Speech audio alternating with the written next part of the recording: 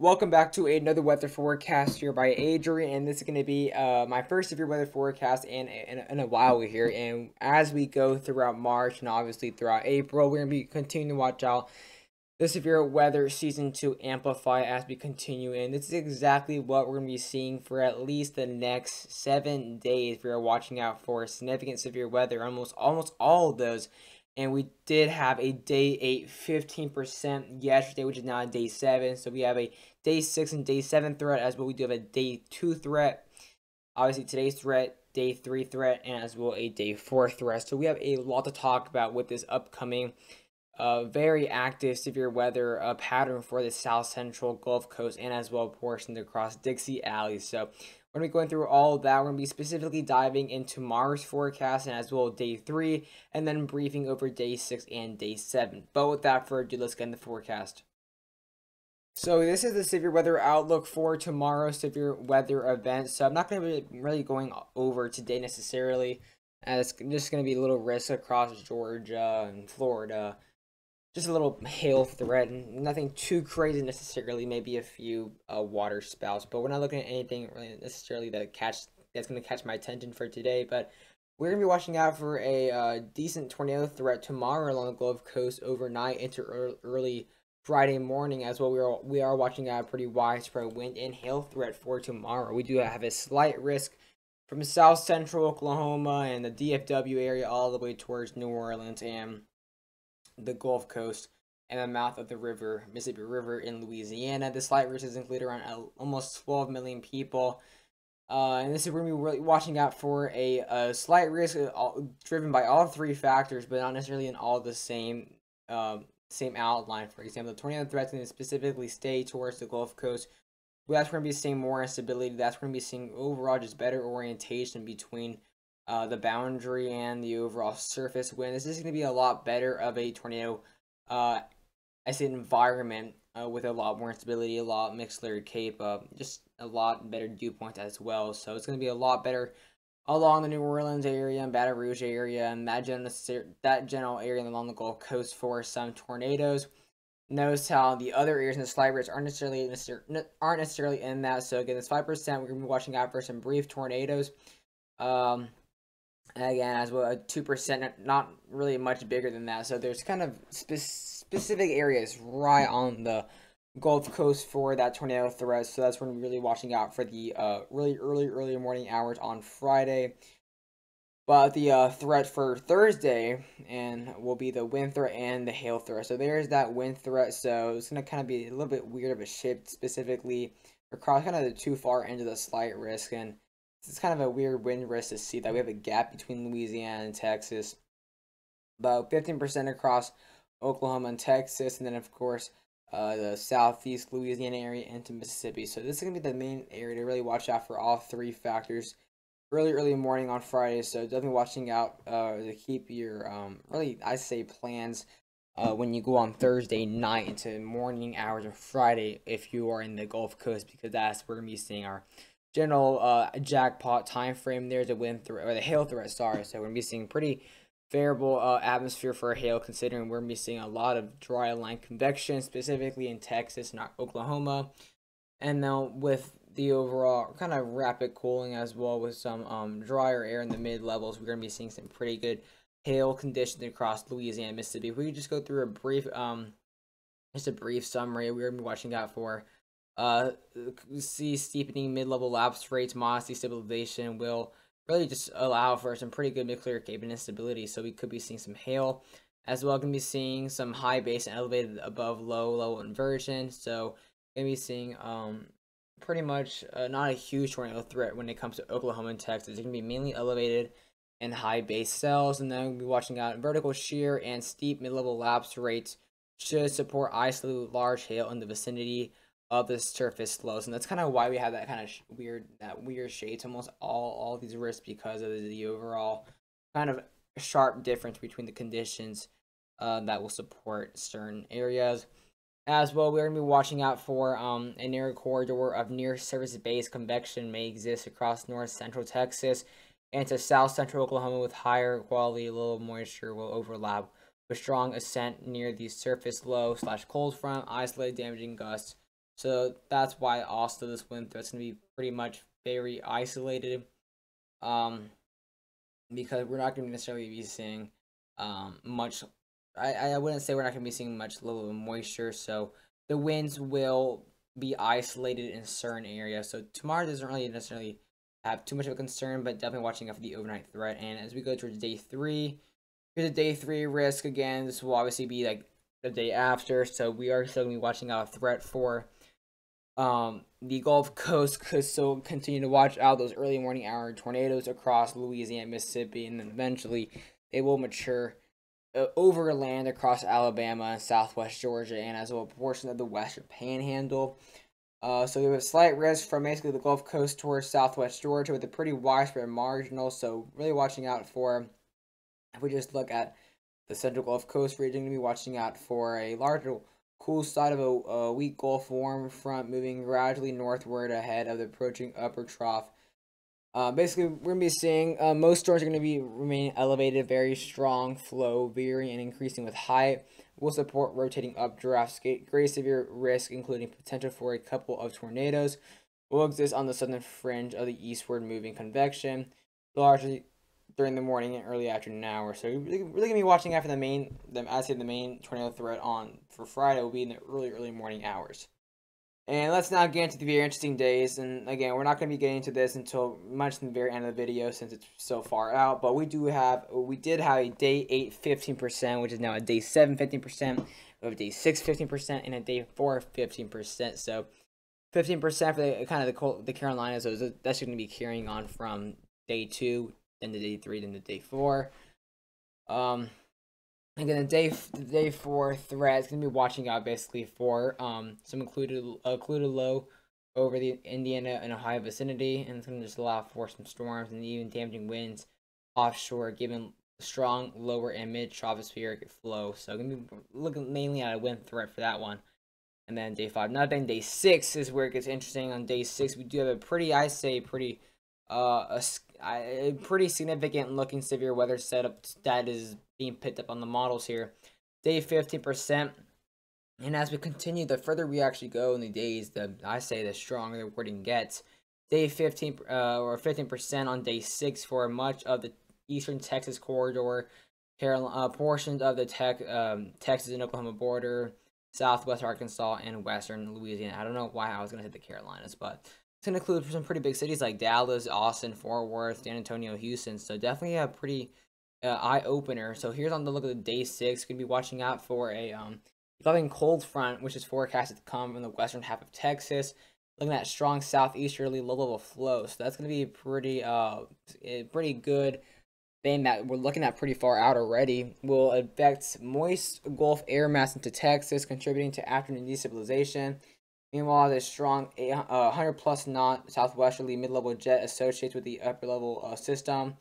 Overspread to southern plains. We're gonna be watching out for favorable for supercells, as well. Convection develops near and ahead of the cold front. Looking at probably intense to severe storms, including potential for very large hail and tornadoes is expected. So pretty strong wording here. We go to day 7. There's your kind of day after across Dixie Alley now and portions of the Mississippi River Basin. So again, pretty strong wording considering day 7. Looking at probably another all hazard severe weather episode is expected, including potential for supercell / tornadoes from East Texas eastward into the lower Mississippi Valley. So gonna definitely be seeing a pretty strong signal pretty far out for those upcoming days.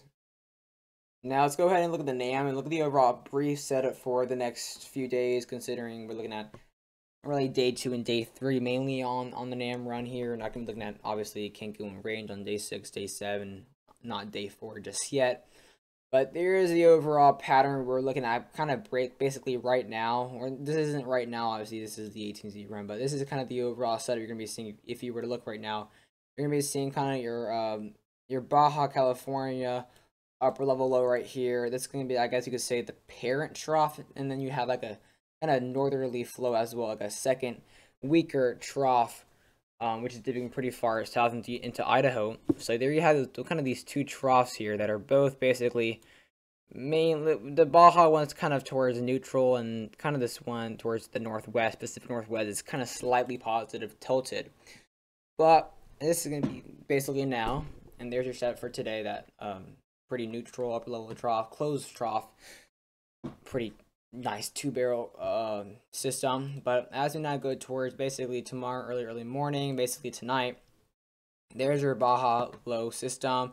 It's gonna be amplifying because you're gonna be seeing a ridge up there in the Pacific, so it's gonna kind of amplify that kind of that trough, that kind of that in the backside of the trough is gonna really amplify that flow. So you're gonna be seeing basically, if we look at it, and basically be seeing around 70, close to 70 knots here already, but there's kind of starting to become a lot more neutral. And there's your second northerly flow. Again, it's gonna start kind of attaching itself. So with this really strong ridge, could kind of allow for this northerly flow to kind of start to interact with that parent trough. So as long as that parent trough advex pretty slow, we'll be seeing kind of an interaction as well, even a connection within the two troughs, which will actually help this amplify negative tilted right before the event. So by tomorrow 18Z, there's your there's your low right there in the Panhandle, Texas. You're gonna be seeing your cold front kind of attached, and then your dry line just ahead of it. There's your trough. It's basically at this point negatively tilted slightly as the two troughs emerged. You're gonna be seeing this start to kind of this trough now swing. And it's a pretty amplified trough. Can be seeing around 83 knots here at 500 millibars. And there's your southwesterly flow going straight to the north. So you're going to be seeing some pretty strong southwesterly flow. So there's your southwesterly flow, and then your 850 millibar is going to be pretty much similar. So that's why we're not going to be seeing a huge tornado threat. But once we go towards kind of Louisiana, it'll be a little bit different. But not by 3Z, there you see this trough continues to now make its way the kind of the left entrance. You're gonna be seeing basically towards the Texarkana area and heading towards Arkansas, Louisiana. You're gonna start seeing as well some severe weather developing there. However, again, a lot of it's gonna be in a not necessarily extremely favorable environment. It's gonna be mainly a big wind we're not big wind threat, but a slight risk, obviously, for driven by wind across the majority of this Texas and Oklahoma area, as well. Going to be seeing some hail with the dry line advection and the elevated supercells allowing for some pretty good wind and as well hail threat. But as we now go towards around 9Z and then 12Z for Louisiana in the early morning hours of Friday, that's going to start seeing that severe weather really amplifying as kind of that, I'd say the climax or the rage or like the really main part of their strongest part of that trough's gonna start to make its way into Louisiana. So you're gonna start seeing some tornado threats here again. That's gonna be towards kind of the 12Z time frame in the southeast Louisiana. You're gonna start seeing with that really good EML, and as well with some decent mid-level mid-level labs trace. You're gonna be seeing some hail across this area, but the main hail threat, I'd say the big hailers will remain across Texas and Oklahoma, where that dry line is gonna be, obviously. But yeah, by basically the early morning hours, this trough's gonna be pretty amplified around 80 knots, maybe 80, 87, maybe 90 in some parts. So you are gonna be seeing some pretty widespread severe weather threats across the Mississippi area and Louisiana area. But the tornado threat will remain pretty isolated, and we'll get a little bit more closer into that as we get later in the video. But then it starts to kind of broaden out this trough. You don't really have a really strong ridge to amplify the amplitude of kind of that left entrance towards the kind of the exit of the trough. So it's gonna be a pretty weak axis, and at this point it's gonna be it's still gonna be negatively tilted, but at this point actually it's gonna be kind of more towards tilting towards at this point. Really just a really weak trough. So that's why on day 4, we'll be just seeing more of a wind threat in the Carolinas, because you don't have any really good orientation or any really good, really strong moisture being lifted up from this trough, because it's really not the amplifier. It's at this point pretty much like a really just zonal, just kind of just going straight like this instead of any amplitude towards that trough. You don't have really good shape towards it. So that's why day 4 is going to be mainly probably a more of a wind threat, at least slight wind threat, driven at least for the 50% as of now. However, again, models will change and they obviously. Again, models will change, but looks like day 4 is going to be not the most interesting day out of the day 4 through 8, obviously. Let's now go ahead and get a look at the NAM now 850 millibar flow, and this is going to give us a better idea of the overall kind of orientation between the levels of the atmosphere to see exactly what's going to be favored, discrete mode or kind of a linear mode. And you are going to be seeing pretty much a discrete mode favored, but it's going to be more of a elevated based. You're not going to be seeing your LCL super low here, so you are going to be seeing rotating updrafts, but they're so elevated that you're not going to be seeing really tornadoes in any environment with any strong helicity, with any strong forcing to really allow for a tornado to really be expected tomorrow across Texas and Oklahoma. But there's your 850 millibar, so it's kind of going due south, coming straight from the south. So there, if you kind of add that up from the southwesterly motion from 500 millibars, you're probably gonna be seeing kind of a like this orientation, something like that. So it is a discrete orientation. However, again, it's elevated, but you do have some pretty good 850 millibar at around basically just outside that level cyclone. You're going to be seeing around 45, maybe 50 knots at 850 millibars. But as we go towards the overnight hours in Louisiana, Mississippi, and the Gulf Coast, that's going to really amplify as this is going to be amplifying mid-level cyclone. So you are going to be seeing a pretty strong 850 millibar flow. We're talking about maybe 60 knots at 850 millibars across the kind of Monroe area, and as well across the kind of the border between Mississippi and Arkansas and Louisiana. But if you go towards the other kind of the main tornado risk down here towards Grand Isle, for example, you're gonna be seeing more towards around 40 knots. Again, we are gonna be seeing some cap considering the time frame.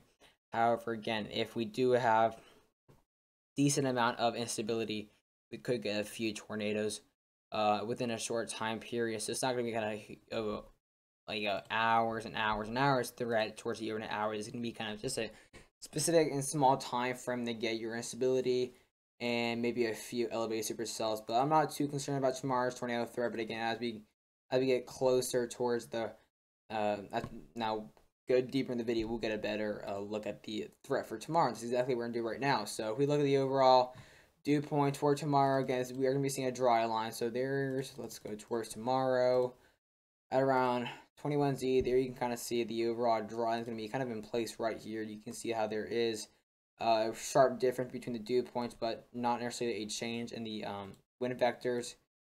So there's going to be your cold front kind of back here. That's going to be your cold front. Actually, your cold front's going to be kind of more towards here. It's going to be your cold front. There's your dry line right here. So we are going to be seeing some dry line advection. And that's why we are watching out for these more bigger threats for like wind and hail. So we're not going to be seeing any impressive dew points yet coming towards this general risk until the 850 millibar and the 500 millibar finally kind of towards in another way kind of basically connects and I guess you could say overlap. So once they overlap, that's when we'll start to get that strong moisture return in the expanding warm sector, but that's not going to really happen until really much later. So there's going to be more of an overnight threat, or like kind of like a evening and then overnight threat, not like an afternoon and evening threat. It's going to be more towards specifically the overnight hour. So by 0Z, there you should see some more moisture coming in as well. Maybe mainly some southerlies kind of parallel towards that 850 millibar, but you will get a few southeasterlies as you have the mid-level cyclone basically right in DFW. So the best threat for any hail or any wind is going to kind of remain just along that surface cycle or that cyclone in general. So if we look just near DFW at this point at 0Z, you are going to be seeing a threat for some decent hail threats. Look at this EML. You're going to be seeing some actually decent mid-level lapse rates at, look at that, 7.8. So we are going to be seeing a pretty decent hail threat here. Again, there is going to be some cap inversion, so that's going to kind of limit a lot of the potential of these rotating updrafts. So that's why it's again not remain at a big threat when it comes towards the tornadoes along this part of the day. And look at the orientation between the 1 kilometer and 6 kilometers. So that's just, they're basically parallel to each other. So Again, not the best threat for tornadoes, but you do have that southeasterly and you do have that really strong veering. However, then you run back towards veer back veer, and we do notice that some pretty strong backing along the 1 kilometer towards 3 kilometer time frame. And that's going to be 0Z, but we could now go to 3Z. There's your mid-level cyclone. So we will eventually now be watching out for this start to rise towards Oklahoma with the warm sector. Again, same thing. You're going to be seeing that good wind threat. You're going to be seeing basically even dew points within temperatures at EML. So that's a pretty rather good wind threat. You are also going to be seeing some really decent shear, but your low level wind field is very, very weak. So you're not going to be seeing like a huge wind threat necessarily. That's why it's kind of going to be staying toward the 50% here. A little bit better orientation, but still rather weak. It's going to favor maybe a slight discrete mode, but look how elevated it's going to be. Your LCL is going to be kind of rising at this point. If you look at now towards College Station, a little bit closer to College Station, you are going to be seeing again. You're going to be seeing these LCLs and LFCs pretty far apart from each other. Let's now go towards kind of the main area to watch out for on tomorrow, and that's going to be toward the overnight hours into Friday morning. But look at this. You're going to start getting some really deep moisture return as the mid-level cyclone kind of moves in. You're going to be seeing a strengthening cyclone that's going to allow for possibly some veering here. So look at these dew points.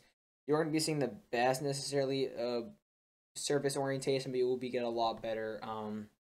You won't be seeing any veer back veer. You aren't going to be seeing really any capping conversions, and as well, you will start to see a lot better instability. You're talking about maybe 1800 Cape, possibly a little bit higher compared towards the kind of below 1,000 across Texas. So, going to be seeing a lot better instability in southeast Louisiana. Again, look at that 1700 Cape. Going to be seeing kind of look how actually elevated that is. Look at your LCO basically touching the ground at this point, as well as your LFC. So definitely a lot better of a tornado threat across the Louisiana area, and that'll continue towards again to on day 3, now making its way towards Alabama and Mississippi.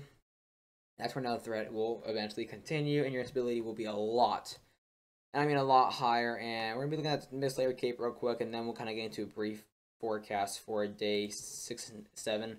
Your mixed air Cape, it's not going to be the greatest across these areas in Texas and Oklahoma. We're talking about maybe 1,000. But if we now go towards now the areas across the better part of the warm sector, we're talking about maybe surpassing 2,000. So that's going to be pretty good. If we look at 12Z here, looking pretty good across kind of the area across New Orleans. You're looking at a pretty good threat here. You can kind of tell that these photographs are a lot more enlarged. You're going to be seeing a lot stronger 850 millibar flow. You are going to be seeing a stronger surface wind field here, so you are going to be seeing as well that wind threat still pretty apparent, but definitely pretty not shabby soundings, and you're not going to be seeing really any significant capping going on here. So definitely pretty interesting, but let's not go ahead and get into the forecast for now. The day 4 through 8 here. So what I'm going to do actually, I'm move my screen like that real quick, and we're gonna be looking at the 500 millibar on the GFS and look at the overall threats here. So look at the wind speed at 500 millibars. So again, the days we're gonna be looking at mainly, of course, if we recall, is gonna be day 7, which is going to be the 22nd to the 23rd, and then the 26th is gonna be the 21st to the 22nd. So you're gonna be kind of seeing those back-to-back days. So let's just recall those days and look at the GFS really quickly here. So we look kind of towards the 21st to the 22nd. There's that really really strong trough. This point's becoming negatively tilted.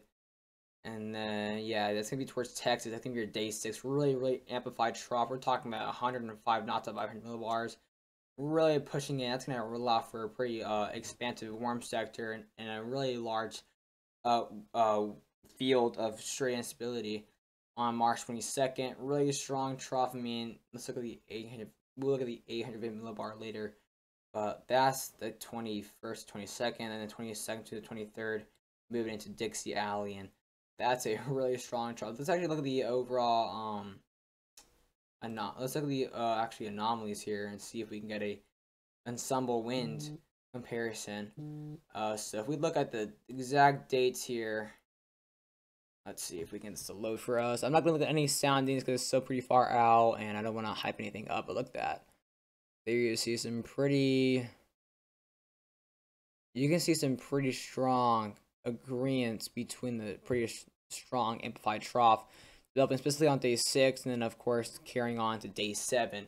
So yeah, I think I had a pretty significant severe weather event possibly developing and unfolding later next week, but either way, we are watching out for a pretty active pattern of severe weather, so stay tuned. I hope you guys enjoyed the forecast.